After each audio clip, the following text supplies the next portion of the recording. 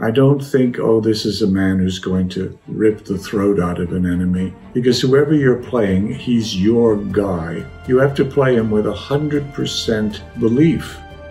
Hello, this is Frank Langella, and this is the timeline of my career. God help us all.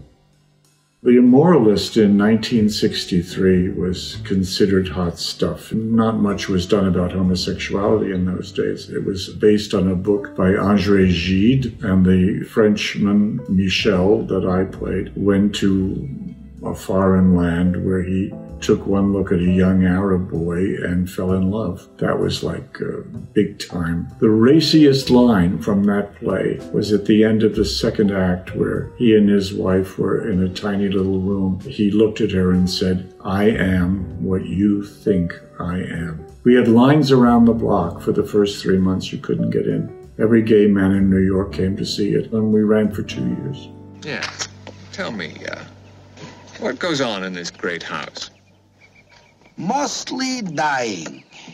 I had done a play with Mel's wife, Anne Bancroft, and Mel was casting that movie, and he wanted to do it with English actors. In the middle of this casting, he said, "Oh, let Frankie do it." That's how I got my first part in the movie. It's kind of like a hand-me-down. And I was the kid. I've nothing but great fond memories of the insanity of it and the idea that these enormous amounts of Yugoslavians were being directed by Mel in English, and they couldn't understand a word he said. They never laughed at any of his jokes. He wasn't easy. And I was a new kid and therefore emotional about everything. And he would say, "Oh, for God's sake, just do it, you know." Dom was breathtakingly funny in life as well as he was on camera. I fell once trying to pick up Ron Moody, and I cut a big hole in my rear end, and they put me into bed. And Dom came to my room dressed as a nurse and said, "How do you do? I'm Nurse Deloise. I'm here to tend your wounds."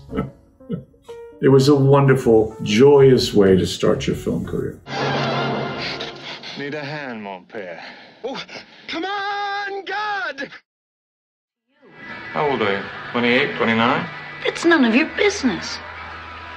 Easy, baby, easy. You know you're in terrible shape. Diary of a Mad Housewife, my second movie, which actually opened first. I never do well in those kind of straightforward parts. I'm a character actor. I always like to find elements of somebody that was different and unique and original. It was a wonderfully written script based on a wonderful book. And of course, that film was also inordinately well received. It was a great 1-2 punch for a young actor who'd never been in the movies. It's a terrible thing to say about a lady. Oh, screw off, Pocahontas. I'm gonna report you to Women's Lib. Count Dracula.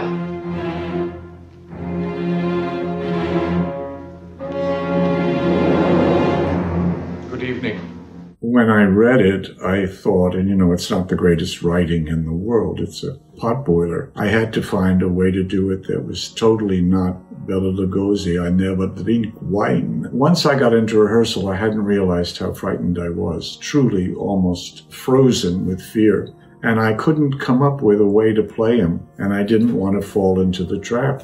So I just spoke the lines like that, very, very simply and directly, terrifying the producers. And we had a dress rehearsal, and suddenly he arrived. The idea of him being a beautifully well-spoken Gothic hero. In my mind, he was a hero because all he needed to live was blood, and he needed to get it from beautiful women. It was like being Elvis Presley for a year. I couldn't get out of the theater without bodyguards, and the play just struck a chord, particularly in women. And in men, too, because there was a great love scene at the end of the second act. And I've never met anybody who's seen that play who hasn't said to me, "I got laid that night so great." It was a year of my life, a great, sensational year. I doubt I'll ever have anything like that again.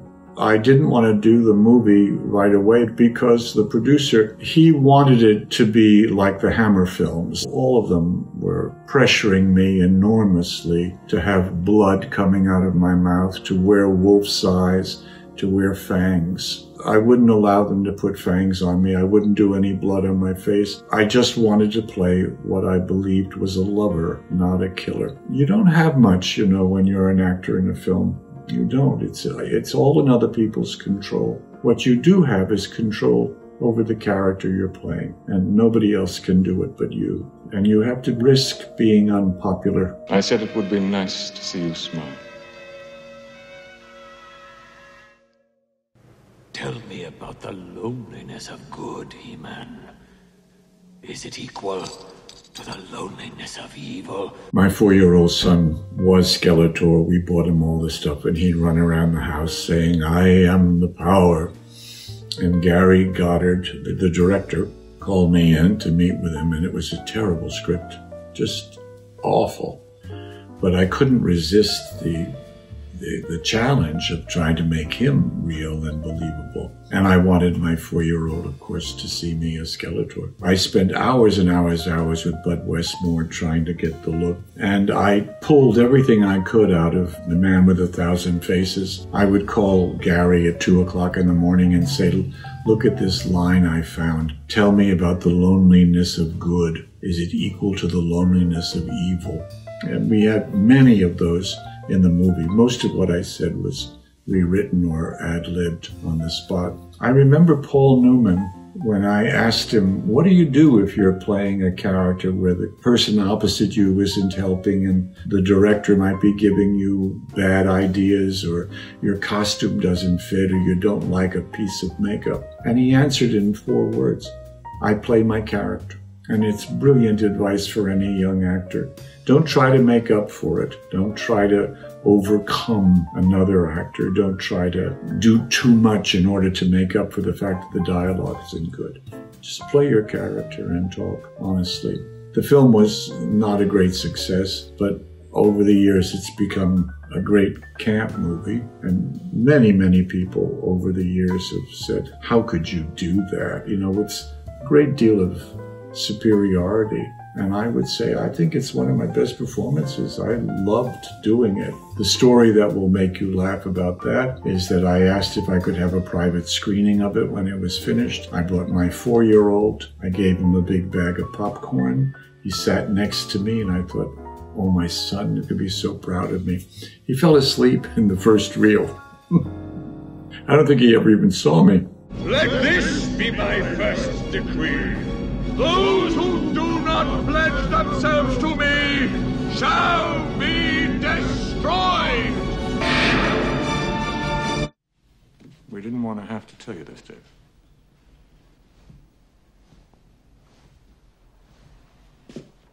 But the vice president is mentally unbalanced. I haven't seen Dave, I think maybe how old is it? It's 20 years old. I was in a very bad period in my career, and I was doing a play in LA, which really is like you might as well be zipped up in a plastic bag and hidden under a bed. My agent called and said, "Ivan Reitman wants you to come in." And I was at a terrible period, really. Kids were in schools and I was running out of money. And I went to see him, and for the first time in my life, I created a power animal, which a lot of my friends did. I created a lion, an imaginary lion, who sat next to me in the car. And as I was driving, I would talk to him and he'd say, "Don't worry, nobody's going to get you." And he came out of the car with me in the studio. He sat right next to me to protect me. And I did the part from heart and didn't hear anything for 7 weeks. And then one day my agent called crying and said, "You got the part." In the 3rd or 4th day of rehearsal, I said to Ivan, "Why did you make me wait for 7 weeks?" He said, "Because I went all over New York and Britain trying to find somebody who could do it better, and I couldn't find anybody." And I thought, well, that is clever of you, but awfully unkind to me. West Bank, where... It's simple, Alan. We send the vice president to Africa or something. She was my daughter. She was my child. Oh, I adore children myself. And fathers. I love fathers. I did a film called Lolita, directed by Adrian Lyne, and I played Claire Quilty, one of the great villains of all time. That experience was an extraordinary one, but Adrian would sometimes do 35 or 40 takes. There was a scene in Lolita where I was shot and I had blood in my mouth. I was about to die, and I had to spit the blood out in front of me, and the blood didn't taste very well. I did it 39 times. It was making me sick to my stomach, and I said to Adrian, "What are you looking for?" He said, "I want the blood to spray a certain way." And I said, "Okay," and I just kept doing it. Get out! I was in London at the Old Vic Theatre playing a horrible comedy opposite Joan Collins, and got no audiences. In a theatre of 1,700 people, we often played to 50 or 60 people. And I thought, well, I guess I'm done. And over the transom of my dressing room, like a bad movie, came a manila envelope, and it was Fortune's Fool with Alan Bates. And I thought, oh God, what a great role. And that began a sort of resurgence of my career as a Broadway actor. That was a great success. Alan is to date my most favorite co-star and friend. He died not too long after we closed. He was suffering all during the play with pancreatic cancer and never told us. He's the most generous actor I think I've ever worked with. He used to sit in the wings in my first scene, and when I would get laughs, I could see him go, yes, like that. He was terrific guy. You know, Hunter brought you here to help me, but I don't need that kind of help. You want to be partners? Let's be partners. It came after my very favorite independent film that I made several years before called Starting Out in the Evening, which if you cried at Robot and Frank, you will become inconsolable at Starting Out in the Evening. Starting Out in the Evening and Robot and Frank were shot in a period where I couldn't get a studio movie. These two glorious parts came along in independent films. Starting Out in the Evening was financed by the director with a check from his uncle for something like $500,000. And Robot and Frank was a bigger budget, but not much. Both men in both films are breathtaking characters, beautifully written, each really in great difficulty emotionally and personally, with an ex-wife, problems with their children. And that is very attractive to me, always has been. Both of those films had the luck of two directors, Andrew Wagner and Jake Schreier, who loved the material and were pure to it.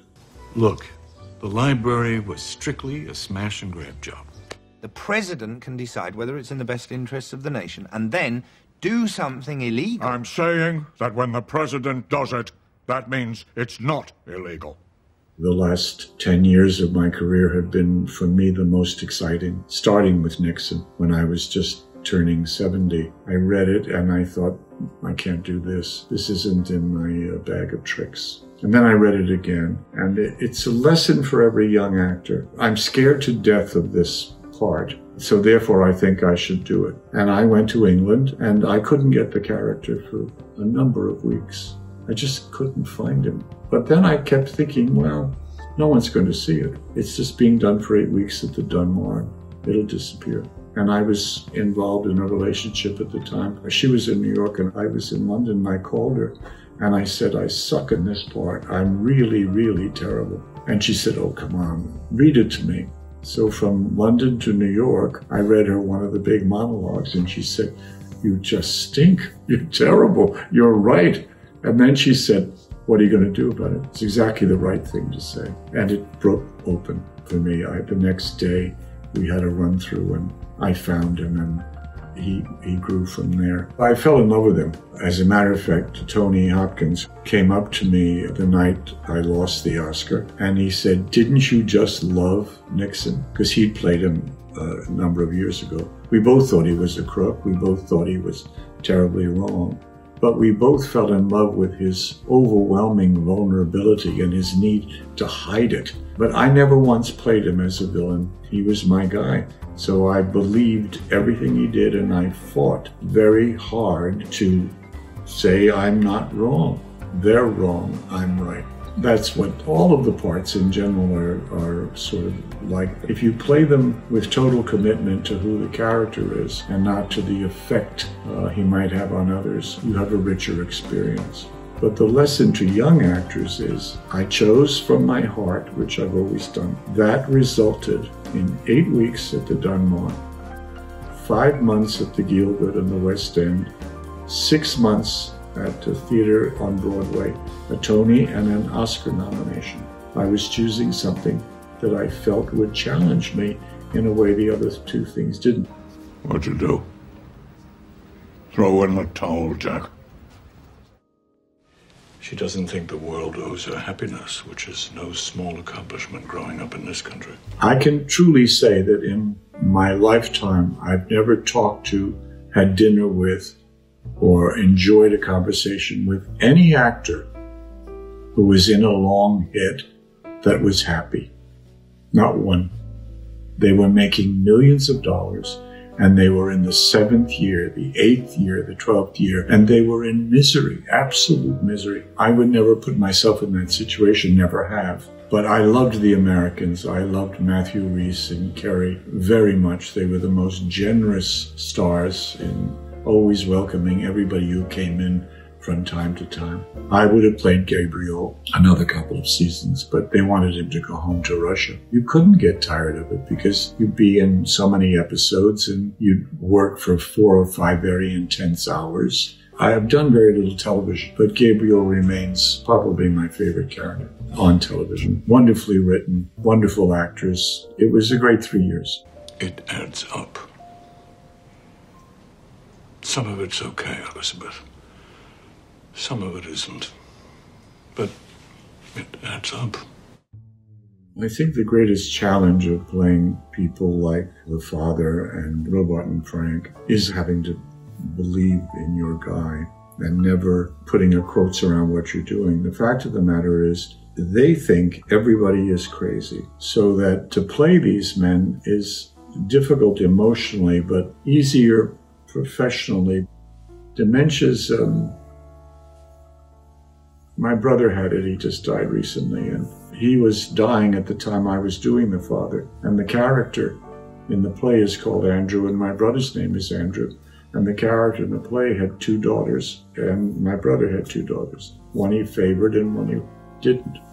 So the similarities were really, really difficult. I don't have a lot of time left, and in that time, I think I'm going to get choosier and choosier. I am now at a point where the choosiness I've always felt in my career has sort of, to a degree, it's validated me.